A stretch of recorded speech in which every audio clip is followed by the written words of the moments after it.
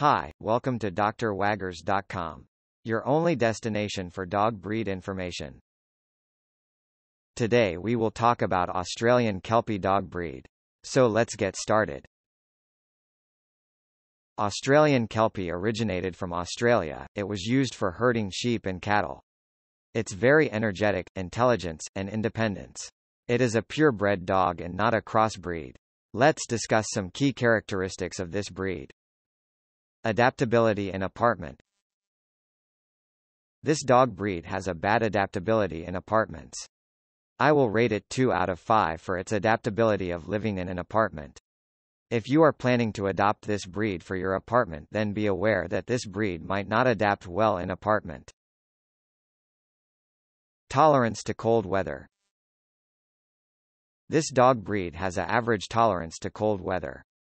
I will rate it 3 out of 5 for its tolerance to cold weather. If you stay at a place which has predominant cold weather, then you can adopt this breed. Tolerance to hot weather. This dog breed has a good tolerance to hot weather. I will rate it 5 out of 5 for its tolerance to hot weather. If you stay at a place which has predominant hot weather, then you can adopt this breed. Friendliness with family. This dog breed is very friendly with family members. I will rate it 4 out of 5 for its friendliness with family members. If you have young children or elderly family, then you can adopt this breed.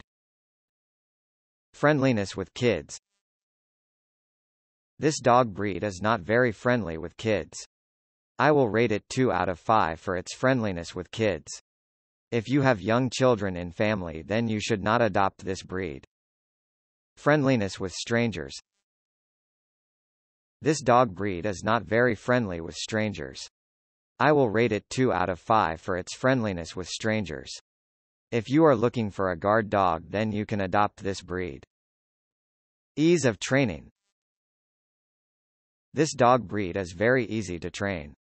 I will rate it 5 out of 5 for its ease of training.